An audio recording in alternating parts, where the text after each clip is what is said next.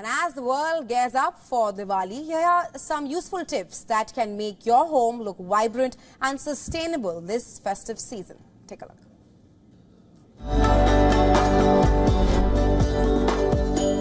As we prepare ourselves to welcome the Festival of Lights, our excitement levels to decorate our sweet homes also tune up. But it's important to note that the desire to have a stunning home should not affect the well-being of our planet. With making some conscious choices and decisions, we can have a very festive home. At the same time, we can keep our earth safe and sound.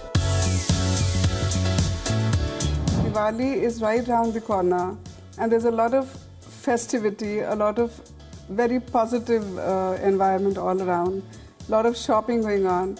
I just wish that especially the youngsters, because they are going to take the future forward, if they could be made more aware, they could be exposed to the possibilities of saving the environment, contributing positively to the health of the earth. Ultimately, it's our own health.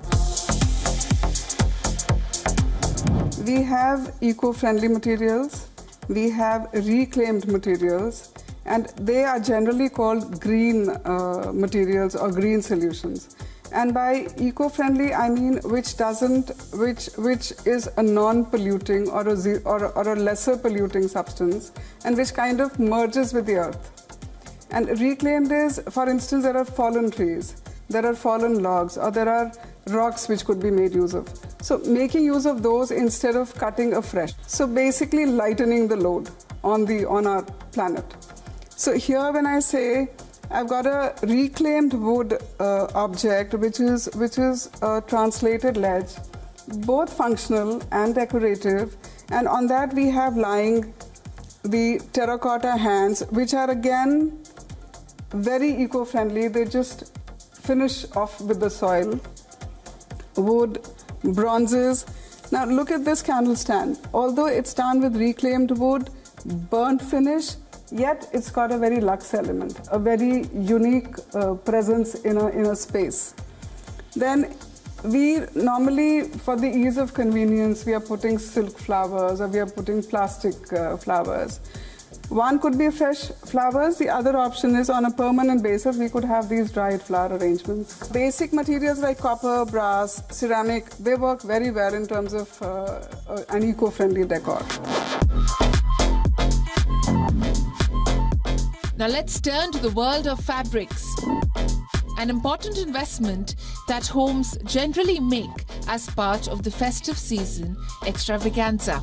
In terms of sofa fabrics or chair fabrics, we've got these kind of cotton kilns, which could be a stunning pattern out of these black and whites, or it could be out of these indigos.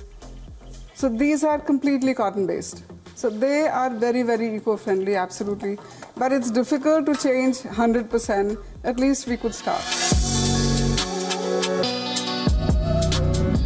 An interesting tip. You could always repurpose your existing furniture. Upholstering your current sofa sets is always an option. In case you have old classic furniture that doesn't really fit in with your current setting, no worries. You could always paint it in bright colors, making it look lively, festive, and current. Make sure that the paints that are used for painting your walls and furniture are water-based and do not have a VOC component. This avoids any harmful emissions, and at the same time, these paints are great for the environment.